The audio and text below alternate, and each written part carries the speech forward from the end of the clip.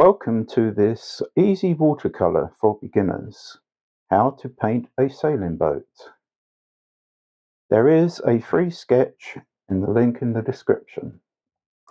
I start with a wash of yellow at the top and then into a combination of yellow and blue down to the horizon level, covering what will be a far bank. And don't worry about going over the sails of the sailing barge. This is one of the old Thames sailing barges that I've chosen because I think it has a little bit more interest. I've painted many of them over the years.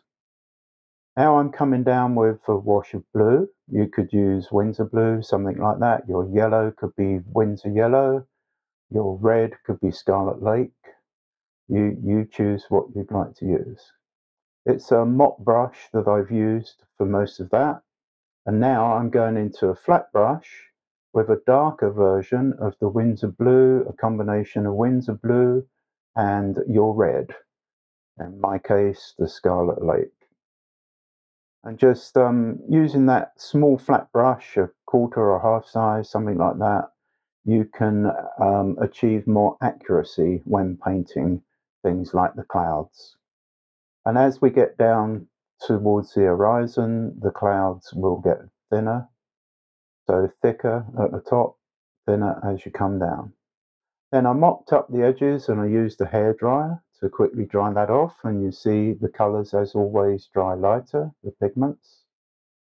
Now going in to the water area, a wash of yellow. Please remember to like and subscribe, because if you do so you'll be notified of future videos and it's all free. Then on top of that yellow wash I've put my red wash, and then blue. And as always with the water, you start with your strongest color at the bottom, the blue, and work up the painting. I'm purposefully leaving some little light areas here and there, and I'm doing a few downward strokes with the flat brush where the clouds are showing some degree of reflection in the water.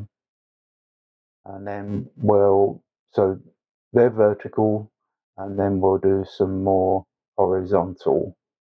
Here we go now with a flat brush, a few horizontal lines, ripples on the water, etc., or little shadows. And that makes the water look convincing. And we've got a nice light area there because we'll be doing some reflection of the sails in the water, and that will show up nicely. Then for the distant bank, just your dark bluish color, and as you come down to the water's edge, you just fuse that in, so that's a little bit more light at the bottom where it meets the water. Just as I'm doing now, you could use something like a number 4 brush, I would suggest, or smaller if you wish, number 2, whatever you have, and just fuse that in. Continue with that. This video was the idea mentioned by one of our German friends of the channel, so that's why we're doing the sailing vessel. And please suggest future tutorials you would like to see in the comments, and you never know, yours may be picked up in future. I love to paint what the viewers want to see. So this is one example where we've taken up what a viewer has suggested. We've done others as well. So we do listen, we do take account of what you'd like. And then for the sailing barge, I would suggest just study a few photos of these majestic sailing barges. They're amazing. They can be operated by just 2 people. The way they can raise the sails on various mechanisms makes it easy to be able to do so, despite the fact that those sails must weigh a ton. Here and there, as you saw, you can use a tissue to mop up a little bit if you've got a little bit of excess pigment and so forth, as I did then.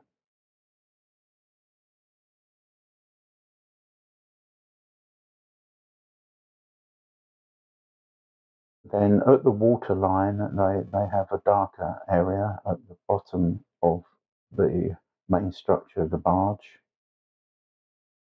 at the keel area.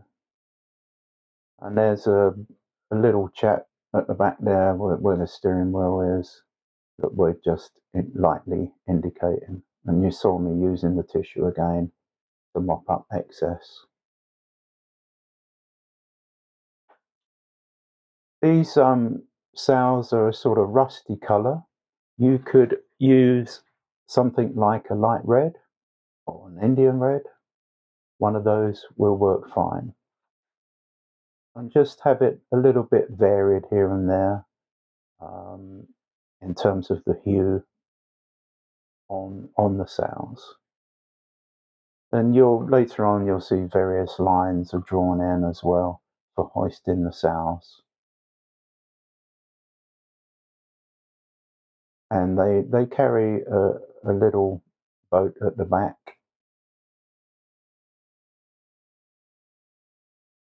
And continue with that using your small brush. These barges used to ply along the various rivers and around the coast for many years, carrying various goods. And over the years, many have been restored and now used mainly as pleasure craft.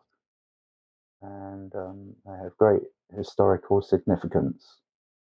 And they can look very graceful when they're sailing. As you can see, I'm quickly blocking that in, and it is a little bit varied, you see, a bit lighter parts, darker parts, and so forth on the sails. This is the mizzen at the back.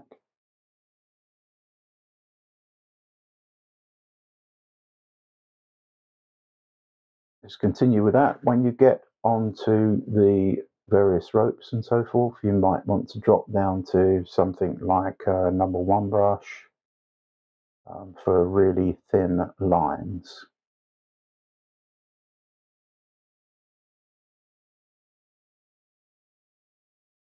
And if you study them, you will see these various shapes that occur from the corners inwards of the sails, where they stretch accordingly. And don't forget, you can use the hairdryer here and there to mop up, to dry the process quicker. And here we go with the flat brush again, once again for accuracy. Using that flat brush to show some of the little reflections in the water, just a few, enough to tell a story, not laboriously done, just break them up, just study where those reflections more or less should be.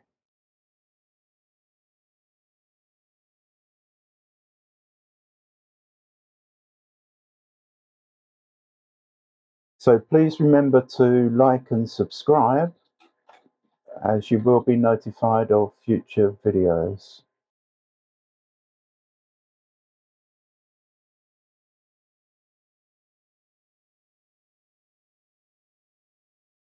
And I'm using the flat brush again to show a few more reflections in the water. Just use your blue and red color next, not too strong. Obviously, as we get closer, we're going now into the flat brush again for a little bit of bank. Just a mixture to get your greens, and the flat brush is very good for getting accuracy of those various grasses. And that also helps push the eye up for this painting. And there we have it. The painting is quickly finished. And here's a reveal. I hope you tackle this. I think you can do this. And people are saying that these tutorials are proven to be very helpful. Thanks for watching, and we'll see you next time.